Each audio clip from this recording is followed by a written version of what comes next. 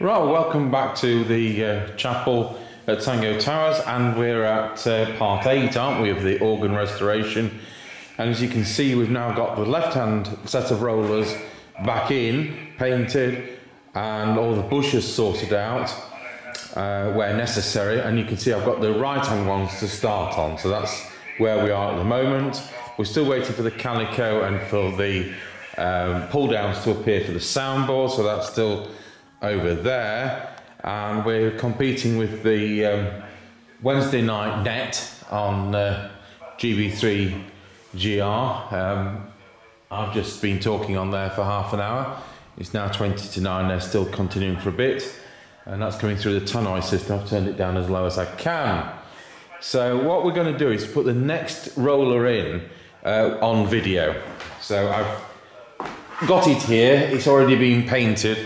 This is one where it's still got one of the trackers connected to it. And you know what, that doesn't look like, that's not the next one. That's the next one. Okay, it's this one. Now this has had a leather button put on the end.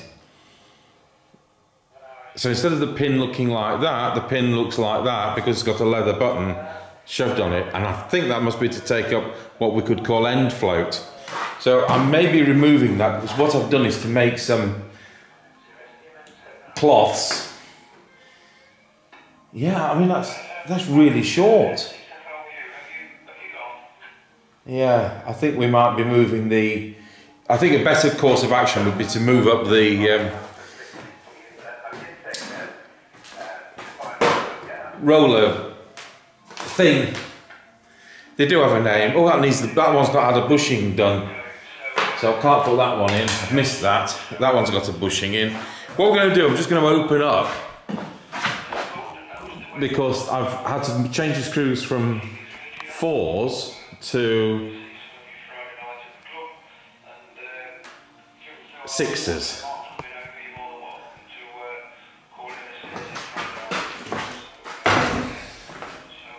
So I've just got a small vice there, correct drill for clearance.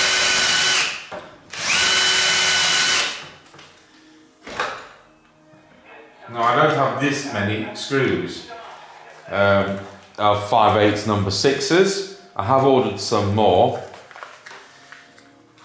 I think there's 70 coming, which isn't a huge number. It should be enough. Now we're not taking any of these out, but we are taking the ones on the right out. So if these have had to be replaced, the chances are that those are going to have to be replaced. So I'm going to put one of these washers on that I've made.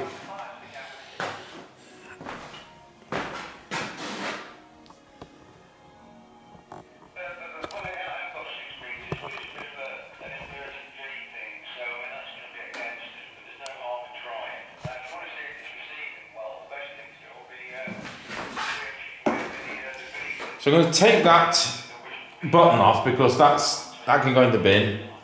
We're going to put the washer on, the cloth washer, so there's no rattling. That's what that's about. Why can't I get that on? The reason I can't get it on is because the video camera's rolling and the tripod leg's actually in the way. Put that back into bushing at that end. We'll see where it ends up at this end.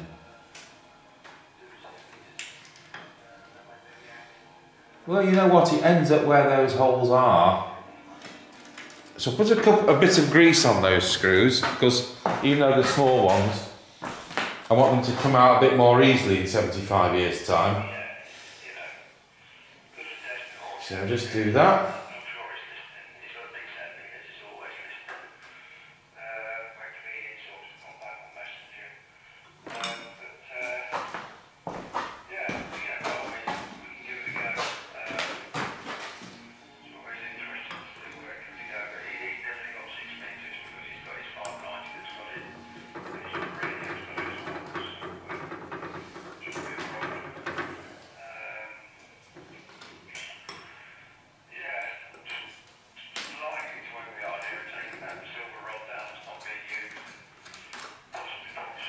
that's just going round and round and round. So we're actually going to have to put in a piece of timber to block that hole.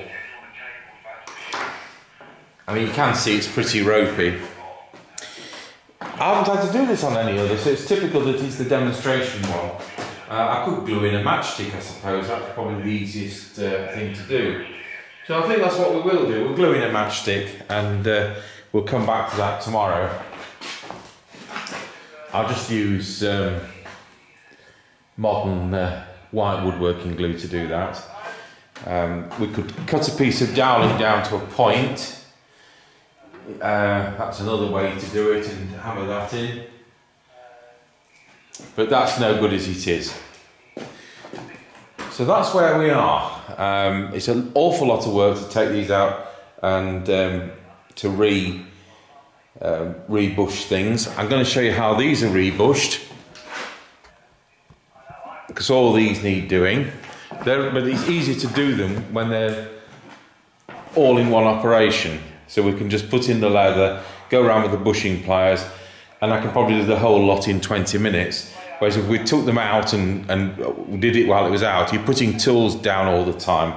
So we'll do it all in one operation. And I think that was always good advice from Mr. Groves, my boss, when I was doing my apprenticeship.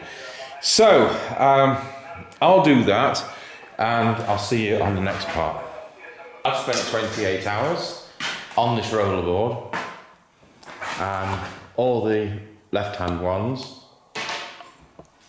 are in, and the bushings for the pins, where necessary, have been renewed. This end was against the window in the church, and things are absolutely dreadfully rusty at this end, and we knew this, you know, having to cut screws out of the framework and so on.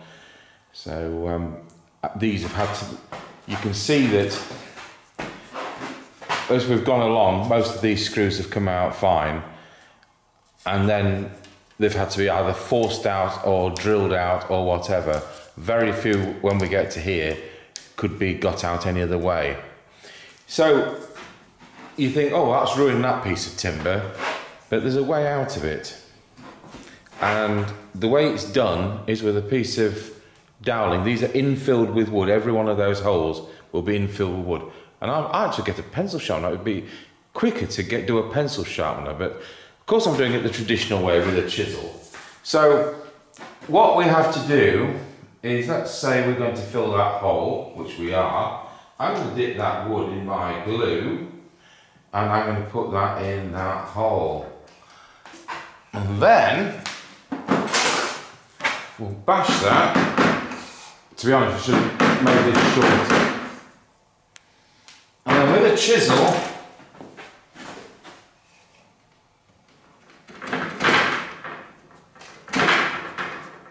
nice and sharp,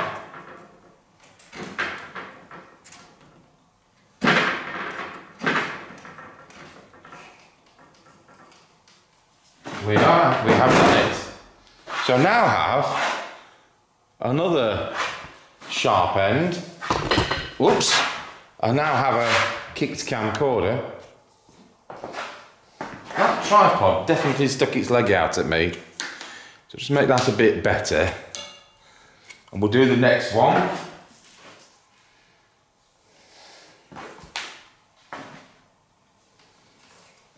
We'll do every one of these.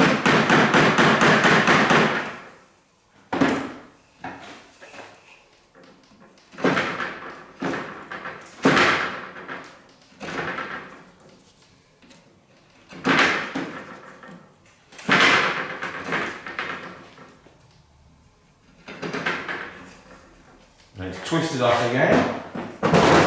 And then we've got another sharp end, which I'm just going to make sure is even sharper. And then we'll put that in the glue. You could do this with PVA adhesive. It doesn't have to be the animal glue, but seeing as we have it going,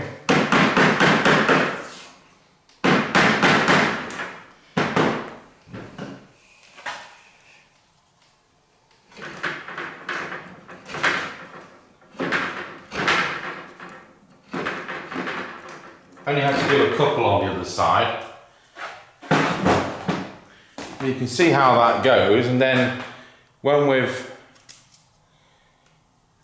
done the whole lot, which won't be today, it's a really big hole.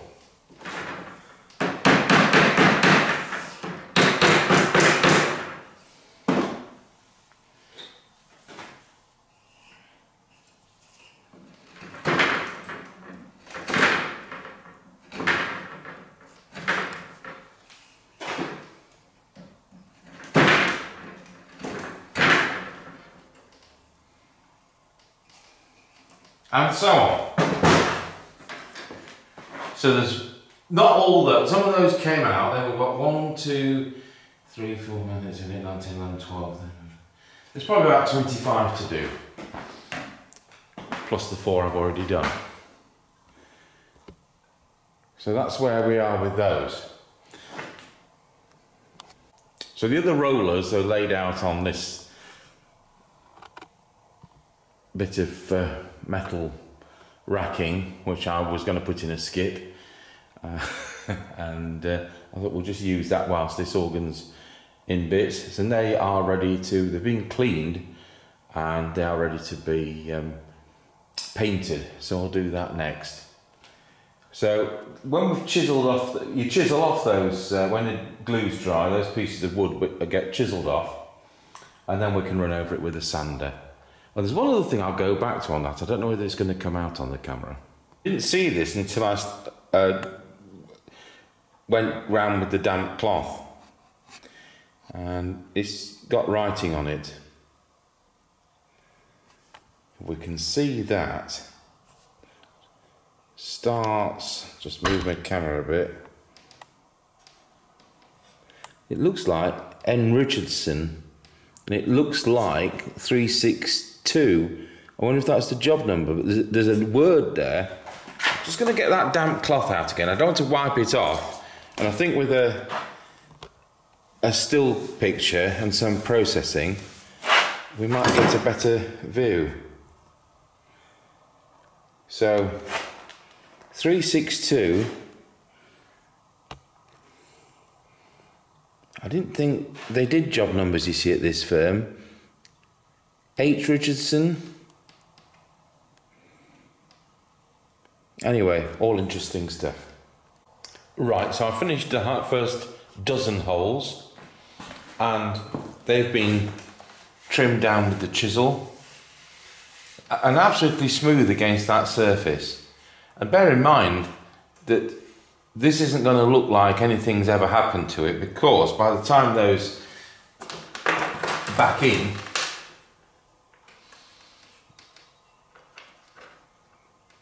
no one's going to see what's underneath. So I'm not going to have to start painting it over or anything. I'll just make sure they're smooth, and the ones I've cut off are. So I did the first 12. There are more. Is that on camera? No, it's not. That's the first one. So these are fine up to there. But once I've filled in the worst ones, I can see some others that aren't quite as bad. So that's probably a little bit too big, so we need to fill that one.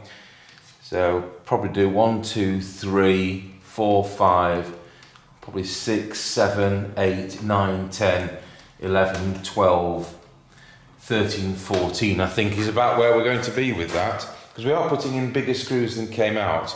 The screws were about 1/2 inch number 4s, and we're putting in 5/8 inch number 6s. So that's where we are with that, and I'll carry on with that today. But everything's slow because the glue's got to dry 24 hours, it's got to be done right. So, where did we get with the rollers? Well, they've had a coat of paint.